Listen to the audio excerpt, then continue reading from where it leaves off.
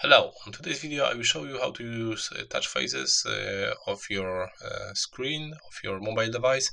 So for example, when you touch the screen, the object will be created. If you swipe through the screen, the color of the object will be turned to green. If you keep your finger in one place, so it means it will be stationary, it will turn red. And if you let go your finger, the game object will be destroyed.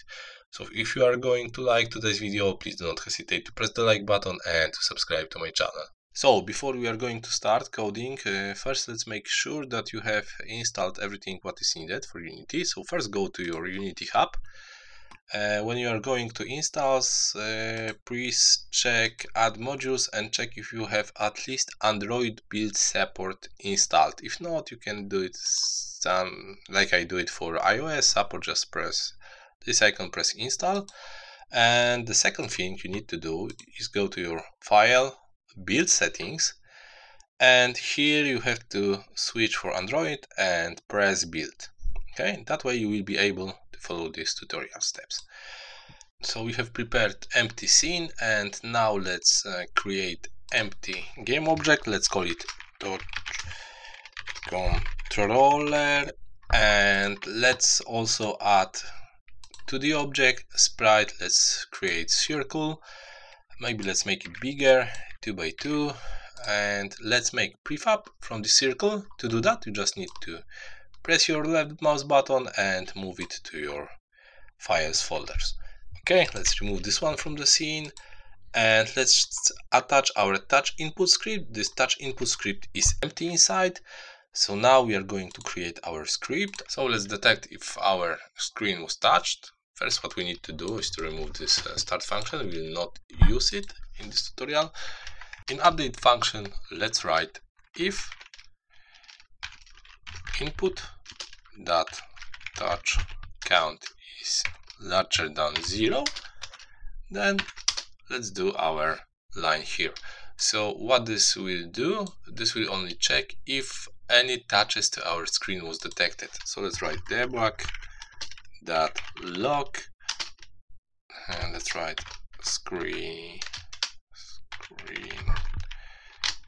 touched. So if everything is fine with how we configured our scene, now when we press play, or before we press play, please change here to the simulator. You can choose here on which device you would like to simulate your scene, but let's press play. And if I will press on the screen, as you can see here, I'm getting debug logs that our screen was touched. So yeah, it works. So let's get back to our code. For checking the touch faces, I will be using switch case statement. I've already created a movie about switch case, so it will be linked on the top right corner, also in the video description. So let's write touch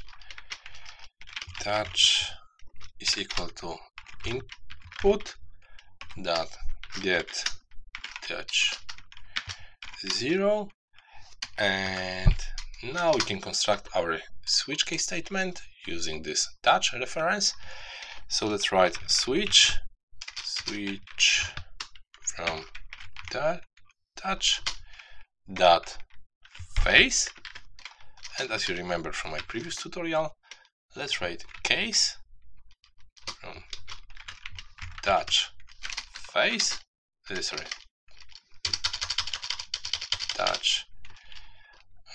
touch face that began, and let's write break here. Here between we put our instruction, as you probably remember, but let's prepare all our cases for this tutorial. So now let's write case touch face began. Okay, not began. Here let's put moved.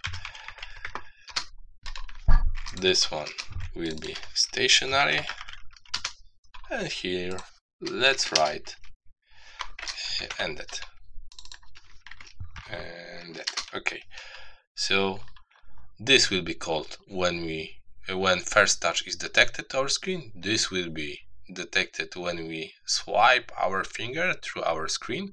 this will be detected when we first touch and keep press the screen without moving, and that will be detected when we take our finger from the screen.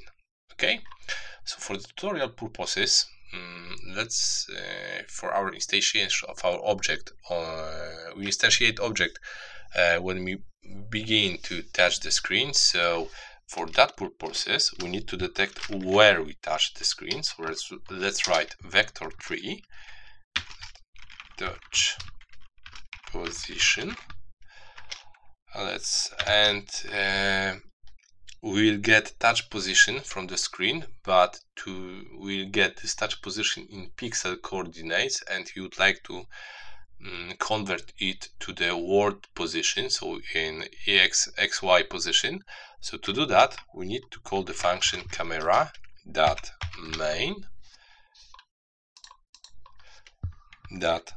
.screen to world point, and let's go and let's write here touch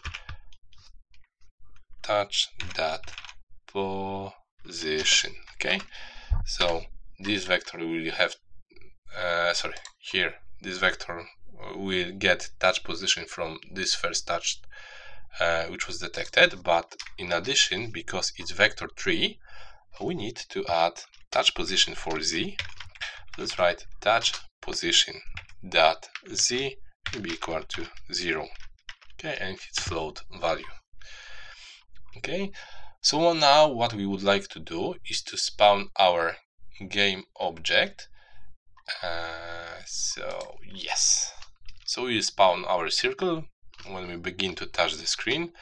To do that, let's create one more thing. So we need also a reference for our object to spawn. So let's write public game object to spawn.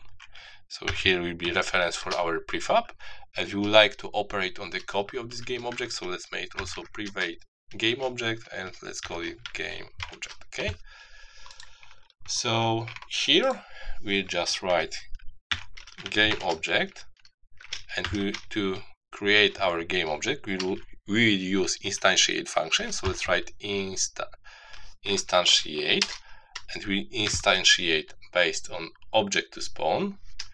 I will show you which object it will, how to connect this object in a second. Let's spawn it on the touch position.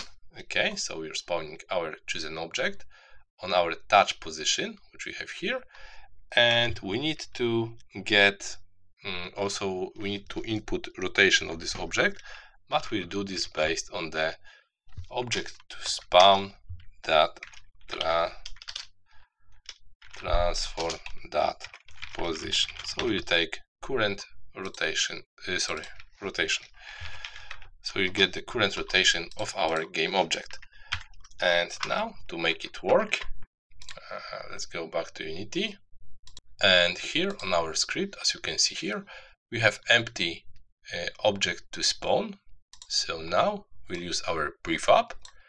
Let's put it here and let's press play and let's check what will happen. Okay, so our everything is working now. If we press play, we spawn game object in the position we've touched. Okay.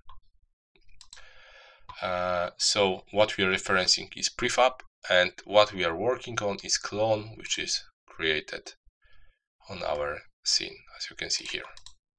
So we are creating the clones of our prefab using instantiate function.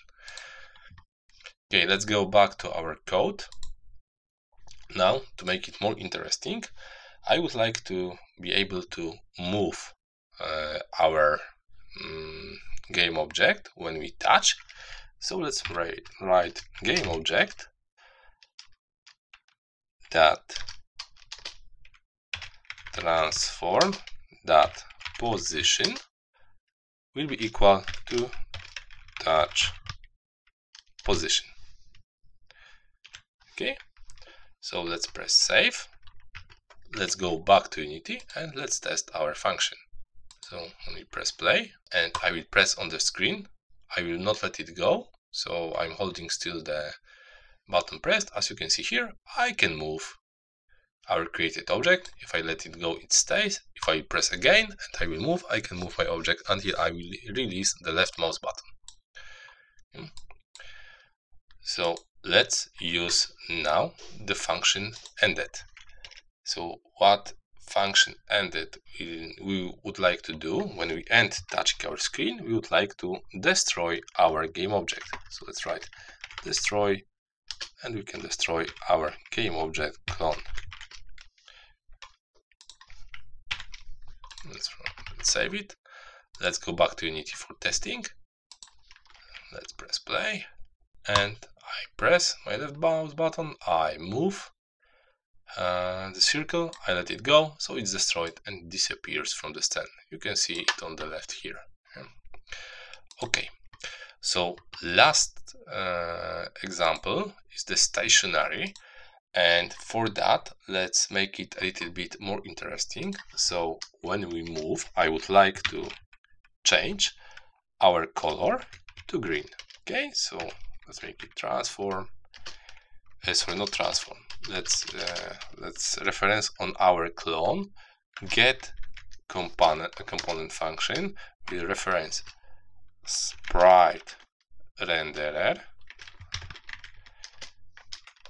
So what we'll be referencing here, we need to, when you check our prefab, we need to get this component in our prefab and we need to reference the color. Okay, so we are referencing sprite renderer and color inside the sprite renderer. Sorry. So now we would like to change the color to green. Okay, and when the movement is stationary, we would like to change it to red. Okay, and let's press save and let's test our function. Let's press play. So I've created object, and as you can see here, when it's stationary it's red. When I start to move, it turns green. It gets back to stationary again. It moves. When I move, it's green, red, and if I let it go, it's destroyed. So that's how our touch phases works, and that's how you can easily control them. So here you can write your functions depending on what you would like to do. As I said, this will be called when you first touch the screen. This will be called when you move your finger to the screen. This will be called when you hold your finger in one place on your screen, and that will be called when your touch is ended.